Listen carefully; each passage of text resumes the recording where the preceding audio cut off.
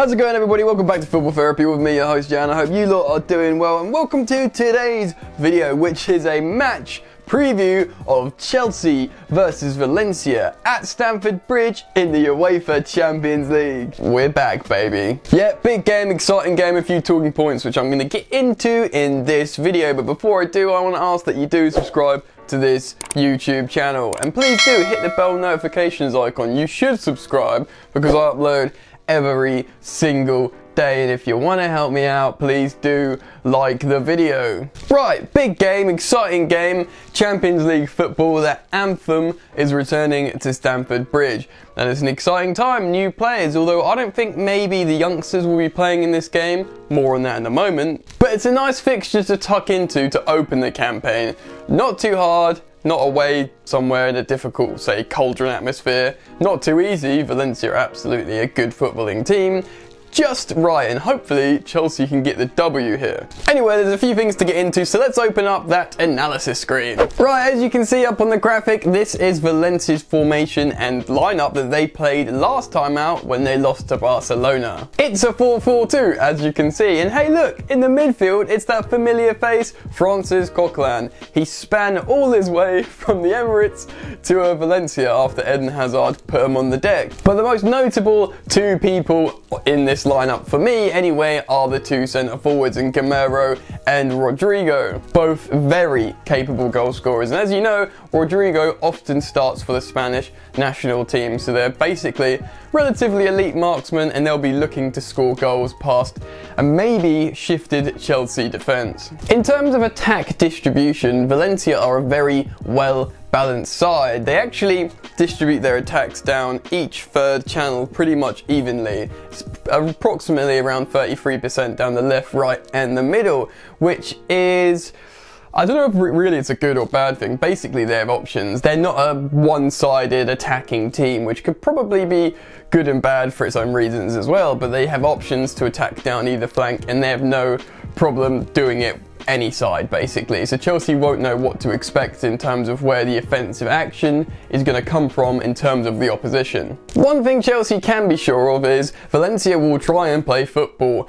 85% of their passes are short passes. They will try and keep the ball on the deck and play like a sort of quintessential Spanish side. Maybe like a sort of B-Tech tiki-taka football, but very rarely will they play long balls, and that will sort of suit Chelsea, I guess. And to be honest, I can't see them changing the way they play, even away at Stamford Bridge in the Champions League. But how will Chelsea line up against Valencia in this game? Well, let's switch the graphic over to a potential Chelsea lineup. Sure, the back three system looked really good for Lampard in the Premier League, the 3-4-3. I do fully expect for him to revert to type in this game and go to a back four system. In fact, on the back three system, really, I can only speculate seeing Frank implementing that again against opposition who play a back three themselves. Remember when Kante was at Chelsea and he was doing really well with the 3-4-3?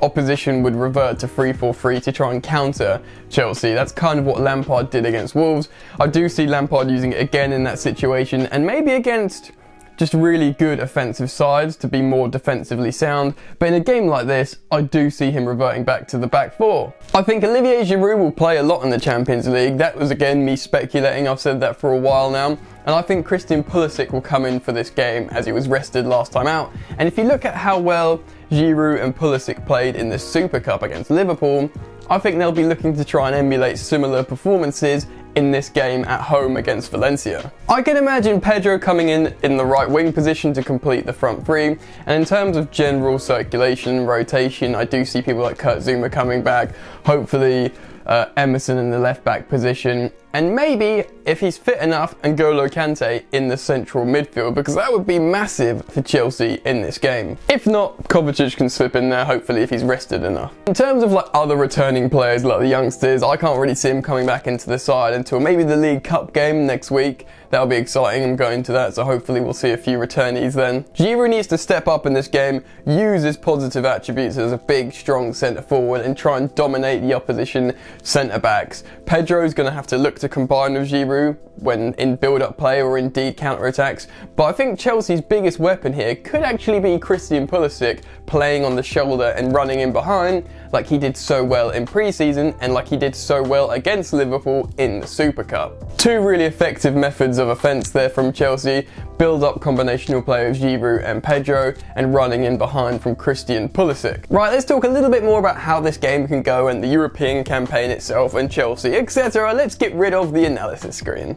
Alright then, the midfield battle in this game will be really important for me. If Chelsea can win the midfield battle, I think they will win this game, because personally I'm not sure Valencia will look to play long ball, even away at Stamford Bridge. It's not really their vibe.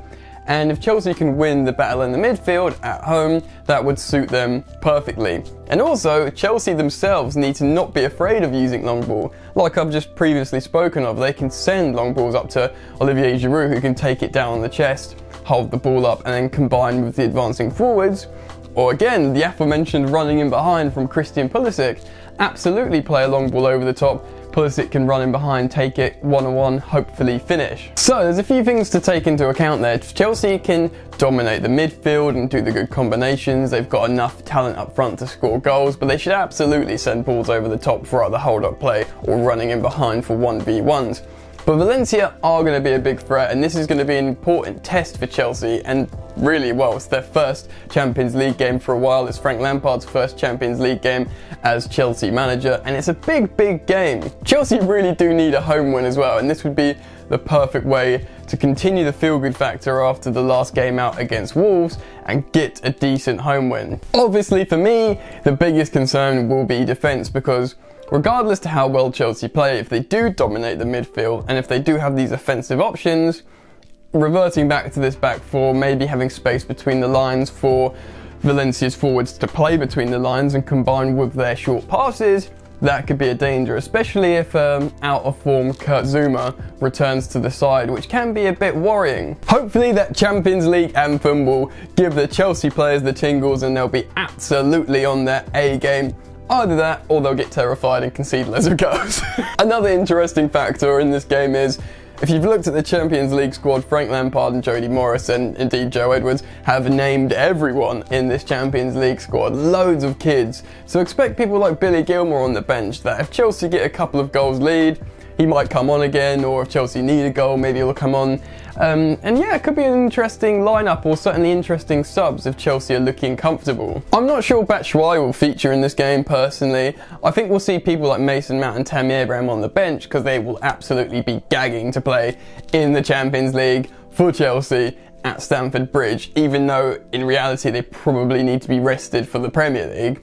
If Chelsea are chasing the game, maybe they'll send on Mount and Tammy Abraham to get a goal. So personally, I'm not sure players like Michy Batshuayi will feature in this game. I actually think Batshuayi will be more domestic cups player, and he'll probably try and play his way into the Champions League and Premier League teams a little bit more personally. But yeah, I generally do think Giroud will take the Champions League game. And maybe if Tammy's in superb form in the Premier League, come the latter stages of the Champions League, he might get a bit more of a chance to continue his good top tier Premier League form in the Champions League. But again, you can only really guess at this point. But I'm going to put my neck on the line and do a score prediction. It's a really difficult one, right? Because although I believe Chelsea can win this game, Chelsea haven't kept a clean sheet for a while, even when they're playing well. And if there is a rotated personnel in defence and it goes back to a back four system, Chelsea could be vulnerable. And although it would be really nice, I do see it unlikely of Chelsea keeping a clean sheet. But fortunately, in the group stages of the Champions League, it's not like away goals count. You just need to get the W. So I'm going to say Chelsea win this game against Valencia at home, the opener, the first game in the Champions League under Frank Lampard, 3-1. I'm not going to name the goal scorers, but out of those 3 goals, I would really like to see Christian Pulisic get one. That would be huge for him, announcing himself at Stamford Bridge. That would be huge. Anyway, what do you lot think about this game? Do you think Chelsea can win comfortably? Are you concerned? Do you think Frank Lampard will revert back to the back four system? Let me know your thoughts in the comments below. I want to get perhaps your lineups, who you think will be ready, who you think won't be ready. Will Kante play? Give me your score predictions. Let me know your concerns, all that lot. Get down in the comments and let me hear it. Remember guys, I want to plug, if you want to support me and the channel and keep it going, you can support football therapy via donating $1 or $2 to Patraon or Streamlabs. Links are in the description, and if you do want to follow me on social media and see what I get up to, you can follow me on both Instagram and Twitter on @FootballYannick. That's it from me, guys. You enjoy the football, and I will see you later. You ain't so tough with that bad boy tuck. I'ma get it how I'm living, I'ma walk the walk. Outline my lines, I rap through thought. Body bag the verse, outlined in chalk. In my life seen trouble, hustle on the double. Silence on the trigger like my pick got a muzzle. Yo chick like to guzzle, bad boy stay in trouble. I only love this paper, sorry I don't. I laugh me, baby.